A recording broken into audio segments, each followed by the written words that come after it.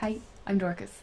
In this video I am going to show you how to check and change the stock on your WordPress e-commerce website that is made using the plugin WooCommerce.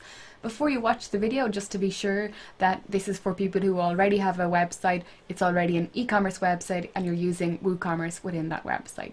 So I'm just going to show you how to change the stock in bulk. So you probably already know how to do it individually for each product if you're watching this video, but this video is to do it for bulk, so it's useful if you have a lot of products on your website. So you log into your WordPress website and you click on products like I have here. Sometimes you need to wait a little moment because these three buttons here at the top appear a little bit slower than the rest of the page. So you click on exports. When you click on export, what you're going to do here is you're exporting all of the files from your WordPress website like this. So you can see export all columns, export all products, export all categories are all pre-selected, and then I'm just going to tick that button. I don't actually need to do that now because today I only care about the stock, but it's just kind of good practice to export everything when you need it in one go. So now we click this button, generate CSV. When I click there, it's going to generate a CSV file. The CSV file is going to be then downloaded and saved onto my computer. Then I'm going to open it up.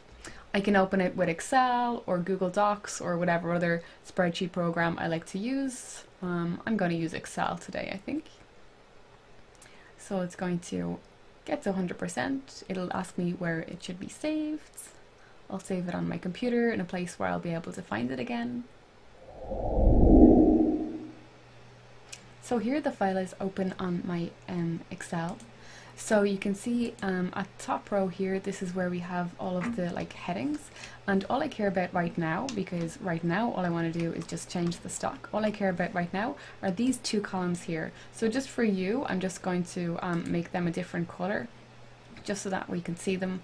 And let's also just zoom in a bit to make sure you can see this in case you're on a smaller screen than I am.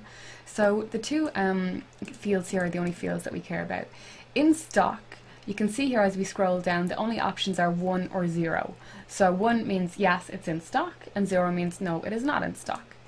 So of course, if it's in stock, you want to have 1s.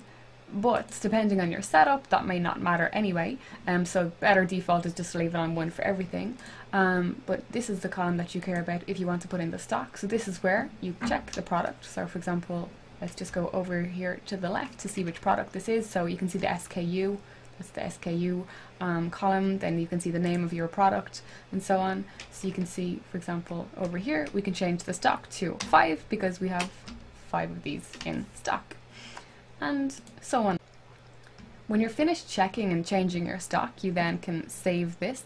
So usually it's good practice to save it as a different name. So for example, you might save the file as Rev1 or a certain different date. So once you've done that, you save it, and obviously make sure you save it in a folder where you can find it again. So I'm just going to save this as, let's say, Rev0, let's say, or Rev1, because I've changed it. Rev stands for revision. It's a system I usually use when I save different versions of files.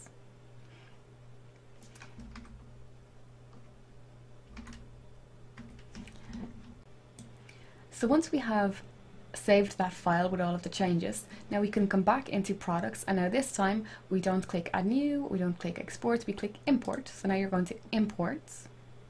You're going to import that same CSV that you've just saved. So you upload the file, then you tick this box, so update existing products. So you just tick that box, and that means that it will only update existing products because that's what you're doing right now. Once you click continue, that's it. And that is a quick way to change and check the stock on all of the products on your website in one go. Good luck. If you have any questions, just ask in the comments below. Thanks for watching.